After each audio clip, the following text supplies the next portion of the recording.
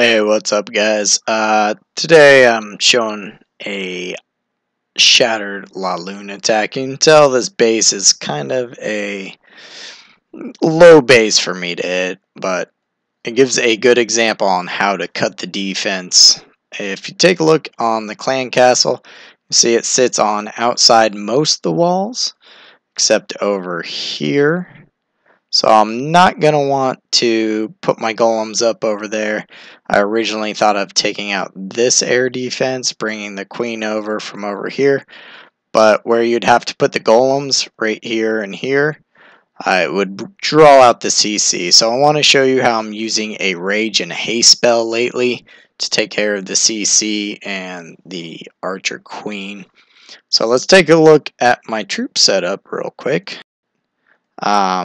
I'm bringing up 2 golems, 2 hounds. It's my kind of normal air raid.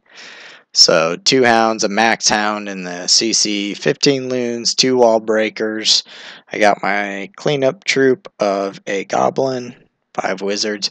So what I'm gonna do, if you see where the queen is at, like I said, it's pretty low base for me to hit, but queen is there. You got your blowers facing out this way and this way. If we go back, I'm trying to work around air blowers. So these 2 air defenses reach each other and these 2 air defenses reach each other.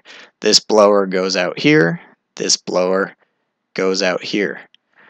So the only air defense untouched is this one, right? So this is the only air defense reached out. If I take out this air defense and the queen, I can start a counterclockwise loon raid without blowers reaching me. And this is very important. So what I'm going to do with the CC radius being where it's at is set 1 golem out here and 1 golem out here. That way I can create a funnel, put my wizard over here, and a wizard over here, and create my funnel and get into this cell. So I'm going to send my wall breakers over here, put a jump spell right here, and if you look at my spell usage, I bring 3 rages and a haste spell. I started using this once I got the haste spell, and everyone's now, due to the poison spell, is using a drag, loon, Valkyrie combo. This CC, as you can see, it holds 30. I believe he uses a drag, a Valk, and maybe some archers. So due to the high DPS on the CC, I set a rage for my troops. And that will take out the queen, and I hope it takes out the air D, and it's going to take out that CC. So once you look at it, I'm cutting my funnel here, and I'm cutting my funnel here, bringing my troops in. I'm going to set a rage. I'm going to do away with this whole section. Alright, so I'm going to bring 1 loon. Once I bring my 2 golems in, this archer tower I know is going to focus on them, and I'm going to bring 1 loon over and take out that archer tower. I'm going to sacrifice that loon, and you'll see I run this air strike so well. That is the only loon I use in the entire air raid. So after that, I still have 3 air defenses left. I bring 3 hounds, 1 max. Due to the fact I have a max air D and kind of some low air Ds. So I'm going to set a hound over here and a hound over here to try to pick up any of the bombs. I'm going to put 2, 2, 2, 2, and let them do their job. Then I'm going to rage and hopefully take out this air blower that's focusing this way. So once I take out that air blower that's focusing like that, I have a clean shot to lay my next hound. 2, 2, 2. Remember, I already smoked this with 1, so that's the rest of my loons. The only defense left is that single cannon, which doesn't shoot air, so I'm not too worried about it. I'm going to lay a rage here, and a rage here, a haste here, and a rage here to get my loons into the game. So let's take a look at it, see what I mean. It's a new use to the haste and a use of the rage to get my loons in the game. And it works out wonderfully. I lose one loon this entire attack. So clear out those buildings, I get the wall blown up, and I get my troops inside. You can literally do this attack with any level heroes.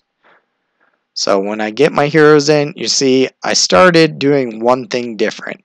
I cut my funnel with just a very few wizards on the outside, and I save one wizard since he has pretty high DPS, and when I'm raging my troops, I make sure to rage these troops to take down that drag. So they do work on everything. Now one thing I'm not expecting is they do end up taking down that max air defense. You can see I bring that loon now in from the top side, take out that archer tower, and I bring in my max hound first, always suggestible. Bring in my next hound, throw in my rage to get my side loons up,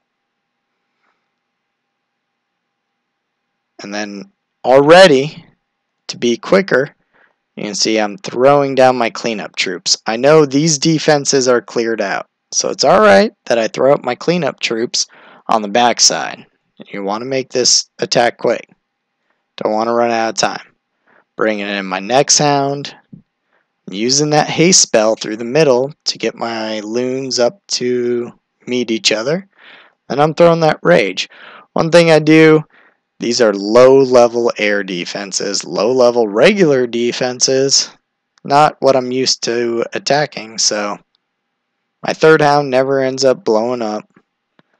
But as you can see, I have 14 out of my 15 loons left, still have a third hound left, have all my cleanup troops, easy peasy. I got the entire base down in 2 minutes flat. So it's a great strategy to use, guys. You got to map out. You got to realize where your CC radius is, how to get to that queen, where to set your heroes. As long as you check that, doesn't matter what level your defenses are. Doesn't matter what level your heroes are.